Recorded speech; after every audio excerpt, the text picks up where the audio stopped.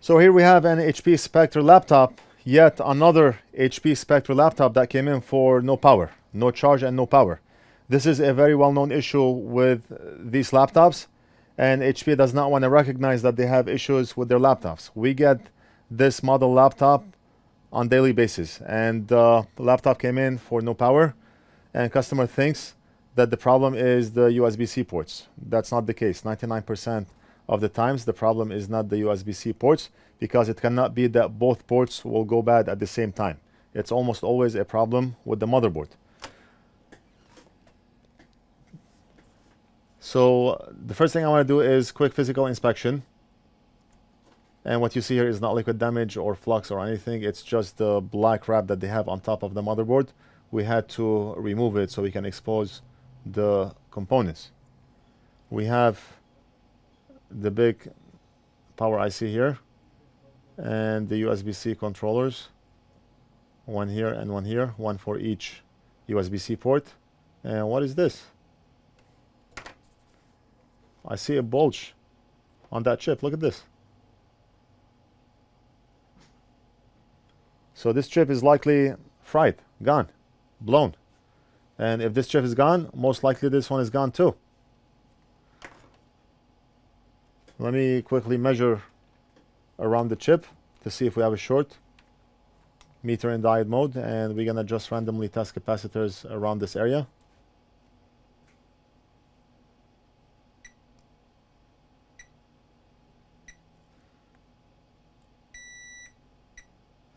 We do not have a short anywhere. What about this one? None. And what about this diode here? And the diode is testing good. So we do not have a short here, even though we see a bulge on that chip.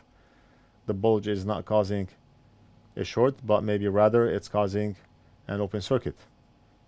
And like I said, if this chip is bad, it's very likely that the fault spread over to that chip also. What about this one here? Let me test capacitors at random, just to see if we have a short anywhere. And we do have a short. This pad is going through this inductor onto the chip. What about this capacitor? No short here. It's going to a separate part of the chip. So this part of the chip is shorting to ground, which means that we have to replace that big, humongous chip. And these chips are not cheap. Each one goes for about maybe $15 to $20. Same with the other ones. And no short anywhere except for this here. So where should we start? Where should we start? Is it possible that this chip is what's causing a short on this big one here? I highly doubt that, but since we see a blown chip here, maybe we should start by removing this one and see what happens. Fume extractor on, and let's proceed.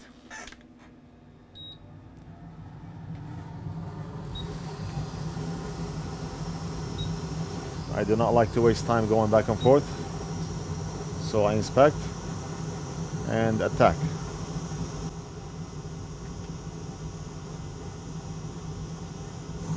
What I'm thinking is, why don't we just go ahead and replace all three ICs? Right now I'm not able to see the entire chip, I can only see a portion of it.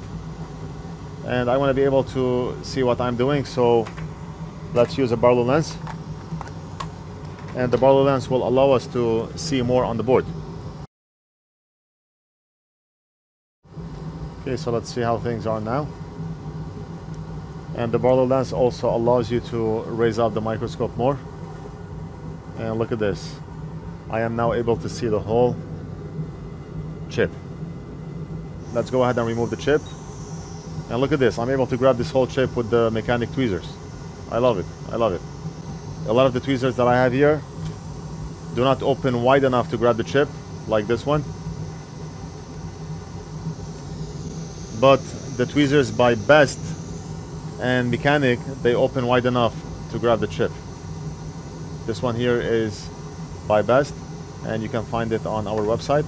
And this one is by Mechanic, and I love the Mechanic one because of how fine the tip is, and it's a long tweezer. It feels comfortable in the hand. Let's remove that chip.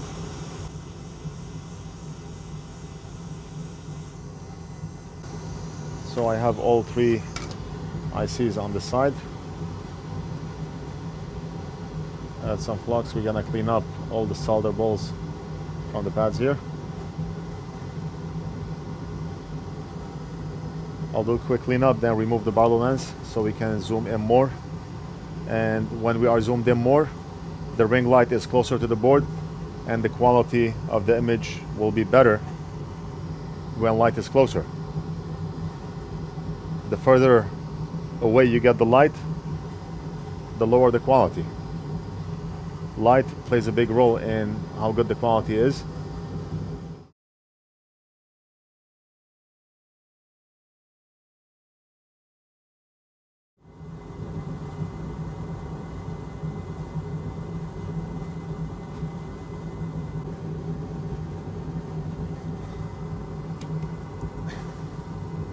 Okay, and let's go ahead and solder that chip.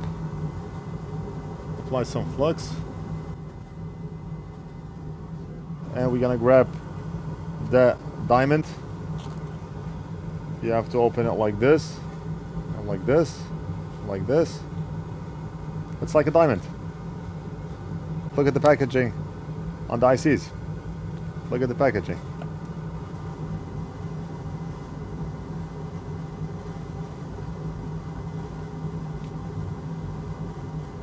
Okay, now I'm gonna grab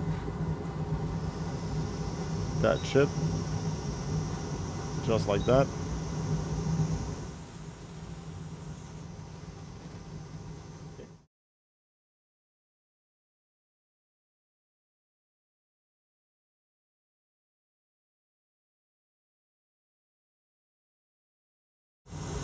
Okay, and the job is done.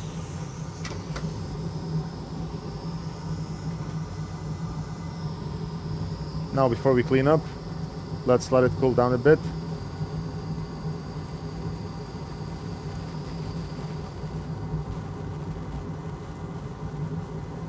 There is a $65 repair attempt fee if this laptop does not work for whatever reason.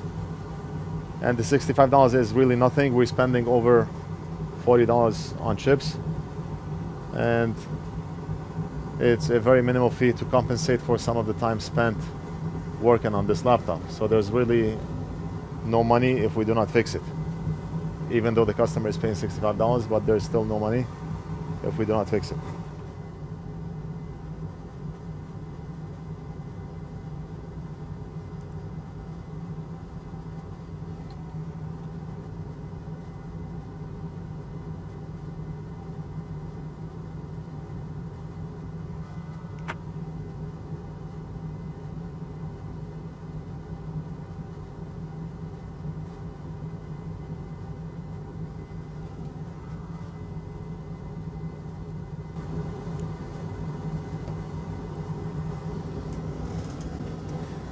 And one thing I want to do is brush the pads with this fine steel brush.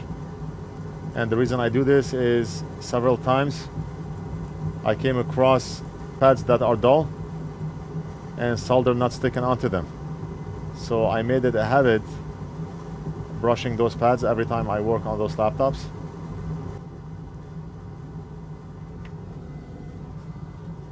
All what I'm doing now comes from experience and constantly working on those laptops.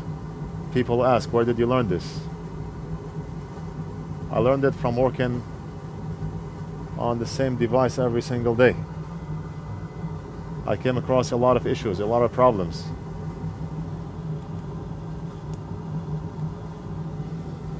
Let's apply flux here. Solder this chip. We'll solder the other chip. And we should be good, hopefully. Pin number 1 is on the top.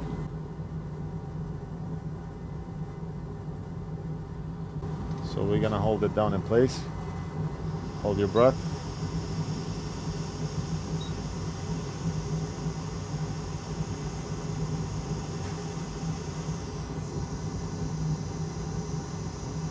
wait. Is it held in place? Yes. And now we're gonna reflow.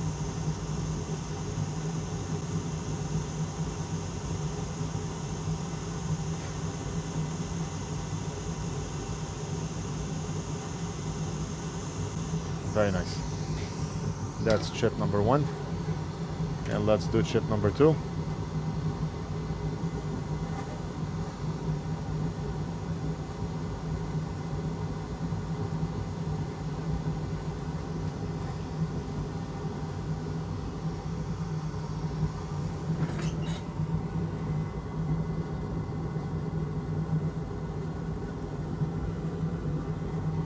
Let's finish off with this one and we'll test. I do not know how optimistic everyone is about this laptop working. Let me know, leave it down in the comments. I mean, there's always a chance that this laptop may not work after all that we did. So nothing is 100% guaranteed.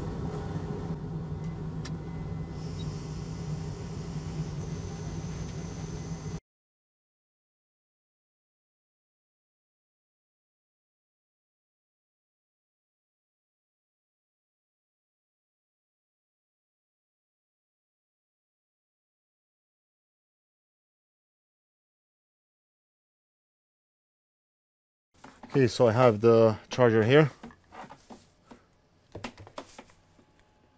Plug it in.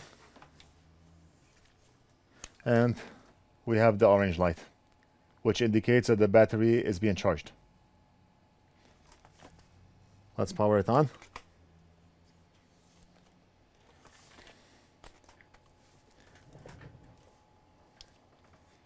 And you can see the light. And right there. Done. The job is done. So all that work did not go for nothing. And customer's gonna be happy. Let me unplug the cable so we can test it on battery only. And as you can see, the laptop is on battery only. We're gonna invoice and mail this back to the customer. So that's it. We're gonna end the video. I hope you enjoyed it. Don't forget to like and subscribe. Leave a comment if you have any questions, and we'll do something else in the next video.